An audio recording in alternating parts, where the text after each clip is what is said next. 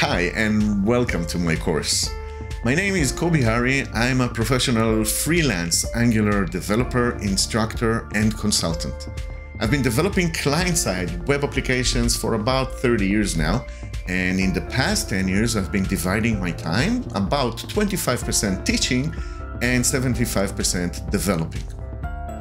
So, I want to welcome you to this course, Modern Angular with Signals, the Missing Guide. This course is designed to help you apply Angular signals in real-world projects, focusing on best practices. Signals are simple, and like magic, they just work. But using them well requires more than learning the basics. You need to develop intuition on how they work and be familiar with best practices in order to avoid common pitfalls and bugs. So, we'll work on building your intuition by exploring the motivation behind why signals were needed in the first place. You'll understand how and why they evolved the way they did over time.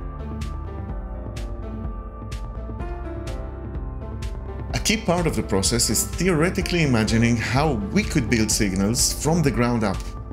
This approach will help you develop a deeper understanding on how signals work internally and give you a stronger intuition.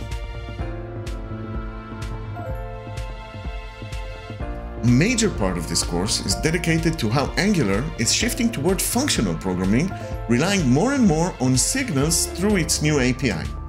We'll explore how this new paradigm influences the way Angular works and how you can make most of these changes in your own development.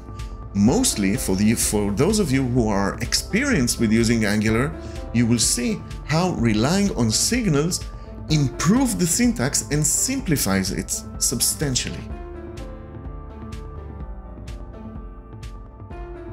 Signals can seem magical, but knowing how they operate under the hood is key to avoiding traps and ensuring you would follow the best practices. With this course, you'll gain both the practical skill and the intuition you need to use signals effectively.